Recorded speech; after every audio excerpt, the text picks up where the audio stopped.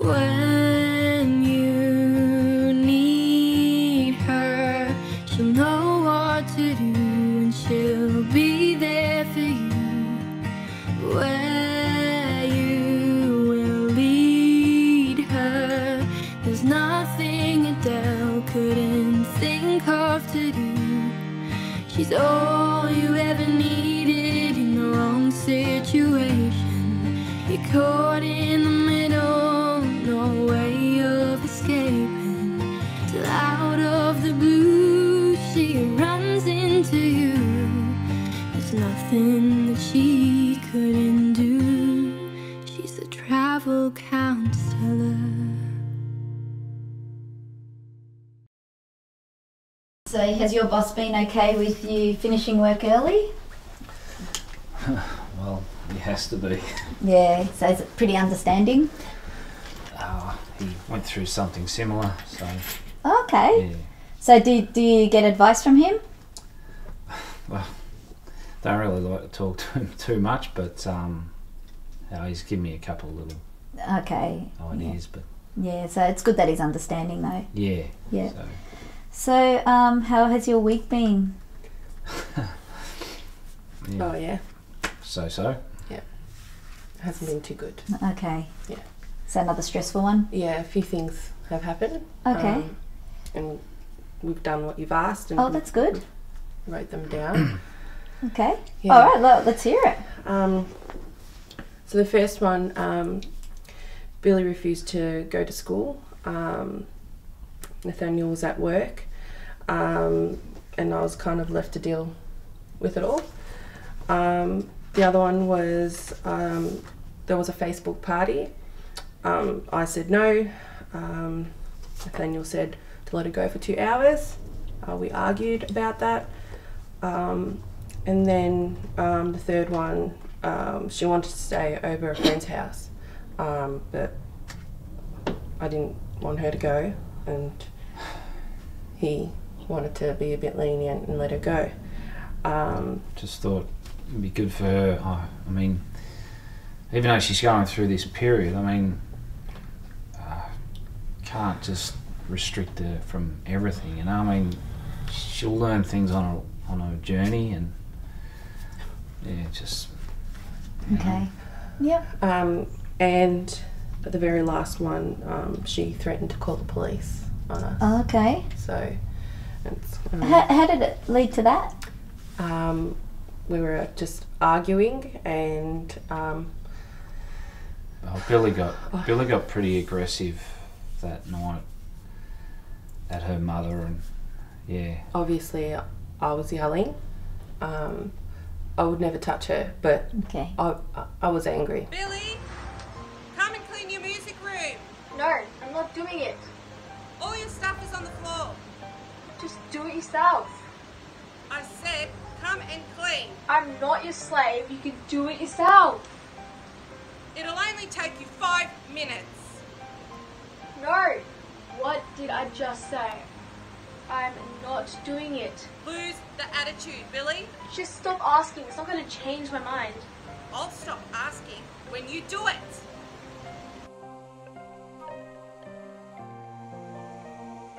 Right. I was really angry, and Yeah. I was smashing dishes and whatever have you, and yeah, she just cracked it and said, I'm going to call the police. Okay. Really.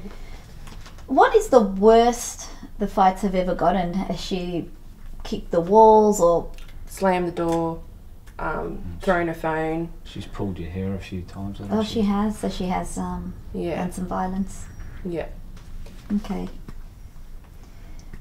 All right. Does Billy know that I am involved with you guys? That I'll be working with the family? Yeah. Yeah. How is she feeling about that?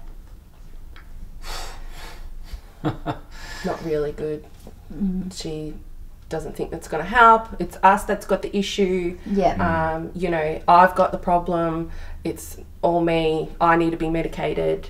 Oh, okay. You know, that. Yeah. It's all me. It's all me. And him too, but I'm copping it a Yeah. lot. Yeah, So, I don't know where she came up with this medication thing. Yeah. Oh, kids are pretty yeah. They switched come on out. these days. They come out with Yeah. a few silly silly ideas. Yeah, but, just try not to take it personally. But I trying know that's not really to. hard. It's probably easier said than done. So I'll work a bit with you, but I'm also going to be having a couple of sessions with her alone, just so I can just see where things are at with her, and I can engage with her, so she doesn't see me as a threatening person or a person who's just in to cause trouble for her. And then we might be able to do a family session and so that's what I've got planned. So do you want to tell me what the first incident was? Yeah.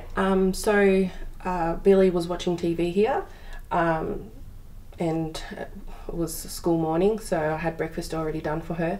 I asked her nicely, Billy, can you come get ready for school, have breakfast? She didn't respond. She was just watching TV still. So I walked over to her and I said, Billy, you've got to get ready for school. You've got to get out of your pyjamas, go put your uniform on. She just looked at me, didn't say anything to me again, kept watching TV. So I ripped the doona off her. I said, get up and go and get changed. Billy, are you ready for school? You got your uniform on? Come on, you got to get ready for school. Let's go. No, Yes, you I do. want to go. Well, you have to go. No, What do you mean, no? You need to go to school. Let's go. I'm not going. You're going to school. Let's go. I don't want to go. What is wrong with you? Why do you got to be so mean to me? I hate you. Leave me alone.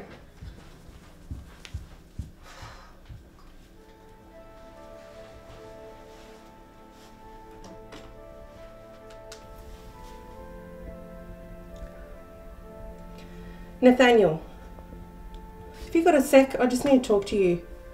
She's going at it again. She doesn't want to go to school. Ugh. Yeah, whatever. Call me later. Bye. I was trying to keep calm. Yeah. Um, And please understand, I understand how you would get very frustrated as a parent. So we're, I don't for 1 minute think that, this is a calm moment. but I was trying to stay calm. Then I said something to her and she just said, go away, I hate you. I wanted to cry and so I stopped. I just walked away and I just kind of fixed myself up and I rang Nathaniel. And he was at work and I was a bit angry because I didn't know how to control my emotions. I didn't know whether to cry, whether to, smash a plate. I just didn't know what to do at this stage when she's just ignoring me. And then when she said, I hate you, that really It's a hurt very me. difficult situation. Yeah. It's really difficult. She's the travel counselor. She's the travel counselor.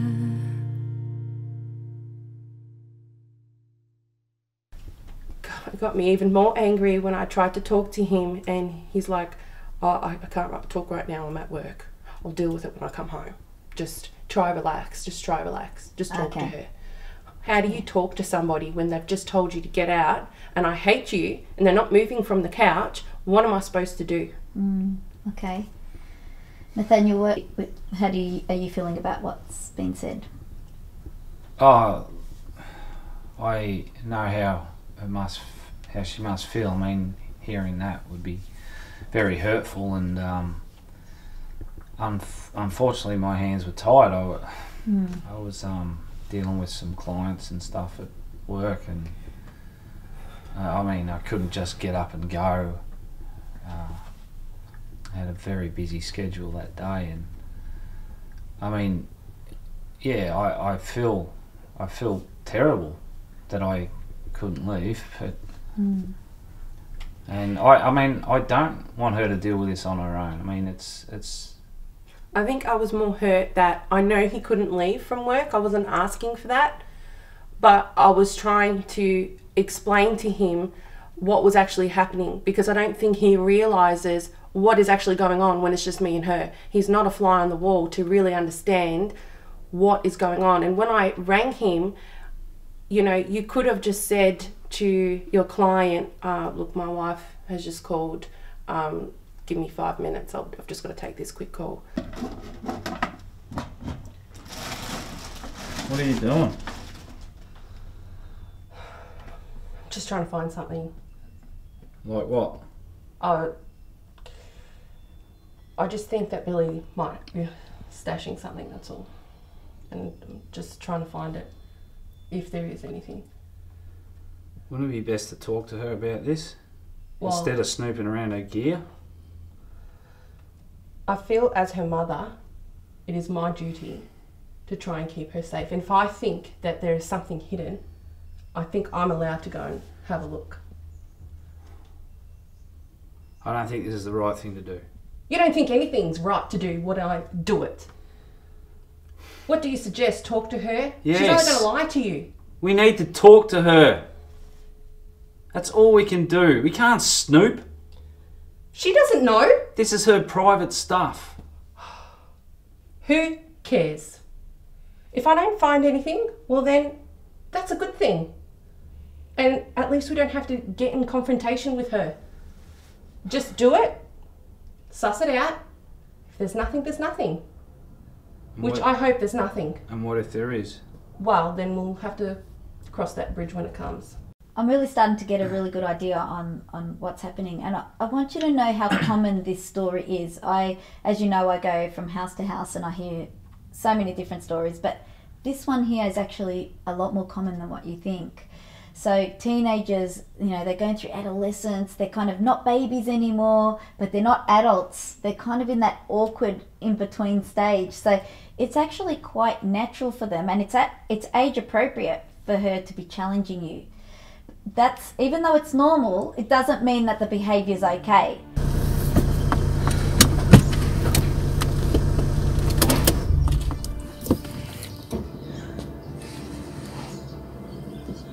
Oh well. Look, I'm sure she'll come home soon. Just don't worry about it, she will. I don't understand why she has to keep doing this all the time. Well, she would have a lot of resentment at the moment because the fact is you took her phone, you took something that, you know, is everything to her, unfortunately. So, what else was I supposed to do? I'm not going to hit her. Yeah, I know that. Right, so what else? I'm not saying you taking her phone was a bad thing. Well, you kind of are. No, I'm not. I'm just saying that this is the way the kids are. You take something away from them, then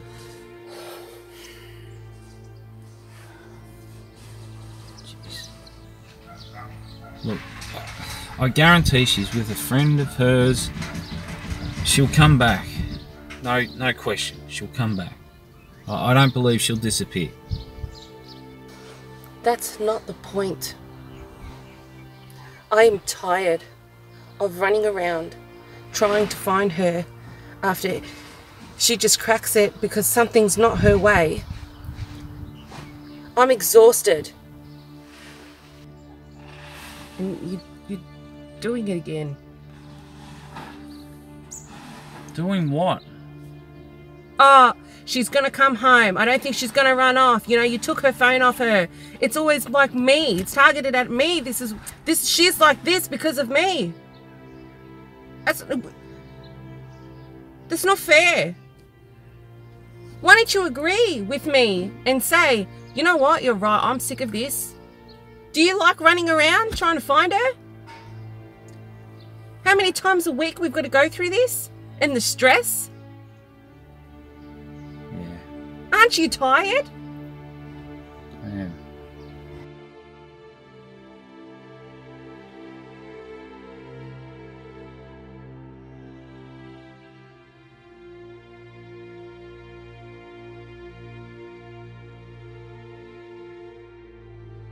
And that's why parenting a teenager is very difficult, because it's harder work at this point in time. And that's why you need to be very strong as parents. You need to work together. But can I just ask, Nathaniel, when you were growing up, how did your parents deal with all this type of thing? Oh well, I was very fortunate. I had a pretty stress-free upbringing, so yeah, a lot different to. So would you say this is kind of new to you then? If you've had a... Yeah, it's not something that I've been associated with Right. growing up. So yeah, Okay. it's a lot different and Yeah. a lot bigger challenge. Right. So Billy's behaviour, does it surprise you? Does it shock you if you didn't do that as a kid? Yeah, I always had that feeling of that growing up, you know, respecting and stuff. And Right. When I hear a child talk back to their parents, it's just like, wow. Yeah, when a child talks back to, you know, their parents, it just like shocked me. And yeah, it's not something that I grew up with. So Right.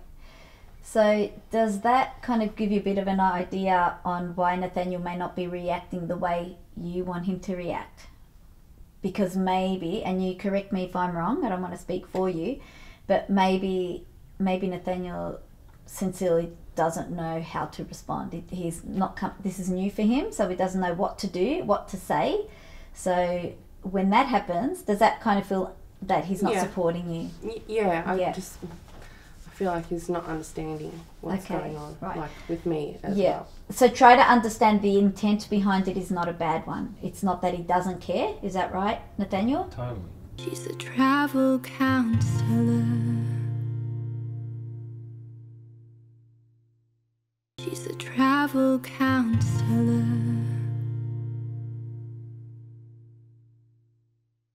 This is why the parenting plan, again, I keep talking about the parenting plan, why it's important, because then Nathaniel doesn't have to try and think on his feet and try to figure it out right at that moment of stress, and you won't have to be so anxious and angry because you guys know what you're going to be doing and how you're going to be handling it. But it's not just for you, it's also for Billy, because she's going to really be told that, hey, if these things happen, this is what's going to happen. And the important thing is that you're going to have to stick by it really strictly and don't bend the rules, not even once. Because the moment you do that, she gets the upper hand again, and then she feels she can do whatever she wants, and then you start arguing and you get upset again. But could I ask you though, how was your upbringing? It was a strict household, so you know, I wasn't allowed to do a lot of things. Right. It was just, it was very strict. Okay. Yeah. So so basically we've got one extreme to another. Yeah. So does that give you a bit more background information on why you two are clashing? Yeah. And maybe why the parenting's not working? Because if you guys don't have it sorted out, she's not going to know what to do. And she's going to be making up her own rules, which sounds like she's been doing right now. All right. So with adolescents, it's really normal for them to become very argumentative. It's very normal for them to appear self-centered. Do you find that everything revolves around her and it's just what she wants and nothing else? Yeah. Do you find that she also finds it hard to put herself in other people's shoes? Oh, yeah. Yeah? These are all normal behaviours for teenagers. But as I said before, it's about training her on what's okay in the household and what's not okay. Nathaniel, your parents must have had something in place in the household for you kids to be easy breezy and respectful, as you said before, and not display these kind of behaviours. When you reflect back and really think hard about it, can you identify how your parents operated as a couple and as parents? I mean, I know my parents were quite firm, strict, but I think it's more of the fact that I had a soft heart, and I guess I was afraid, you know, to play up. And Okay. Because what would happen if you played up? Probably get the strap. Okay. But, okay, so whether that's right or wrong, the thing is, you knew as a kid, if you played up, this was going to happen. Right now, Billy doesn't know. She doesn't know what the consequences are. You know, I was thinking about what Adele was saying today. we've got such different ways of parenting. You know what I'm like. I'm always trying to negotiate things. One of the worst bullying cases I've ever heard of so far. Fair, Arnold. Haven't really been working as a lawyer's assistant. You know, He does have a point, I just want the best for her. this is quite serious. And I just sometimes, I just feel like you just don't get it. And when we're in the mix of things with her, Thankfully you didn't. you're not on the same page as me. You want to be, but you're not. No. But one of the things that does worry me is, look, we know you are very strict, right? But what worries me is, like, further down the track, I don't want her to be a pushover. Like, if someone says do this, do this, do this, and she does it because of how strict everything was, I don't want her to be a pushover. You understand where I come from? I don't think it's going to be a pushover. You don't There's a think? difference between being a parent and being somebody that's just going to tell her what to do. You can't think like that. We're meant to be her parents, not her friends, and I keep saying that over and over to you. Being strict is not going to be... is anyone pushing me over? I was brought up strict. Well, you say we're parents, we're not her friend, but maybe, I don't know, maybe that's something that we need to be. Just be a friend to her. I don't know. I'm at a loss because I don't know. I'm the same as you. I don't know anymore. Obviously, we want the best for her. My thing is that I don't want her wandering around the streets. Totally. Okay. What do you mean, totally? I Then don't when I want... tell her not to come home, you start cracking it with me. Yeah, but So what are you talking about? I think it's just the way you approach it. It's so hard at her. I am not You know. hard. That's what's probably pushing her away. The other day, I was in the kitchen making breakfast and I was calm. Okay? She came and asked me a question. I say one thing and she cracks it because it's not what she wants to hear. Where is that being always angry all the time because of the way I say it? It's a bit unfair that you say that. And half the time you're at work anyway. Really, what would you know? Yeah, it's a bit harsh. What do you want me to do? I just want you to try to see it from my point of view just a little bit. You didn't go through what I went through. You didn't see what I see. I don't want her to go ever go through what I went through. And yes, my parents were strict. Sometimes a bit too strict. I don't think I'm being too strict. I wasn't allowed out at all, and this is how all that crap started. Because I tried to, escape out of the house for one night of fun and ended in a disaster. So forgive me if I'm a bit overprotective, but there's reasons behind it. I'm not saying to keep her locked up. That's not what I'm saying. She can go out. I don't want her out at night and not all the time. I want her to focus on school too. I'm happy to compromise, but you've got to just see where I'm coming from. Otherwise, this is just going to keep happening between us, and we're going to get angry with each other.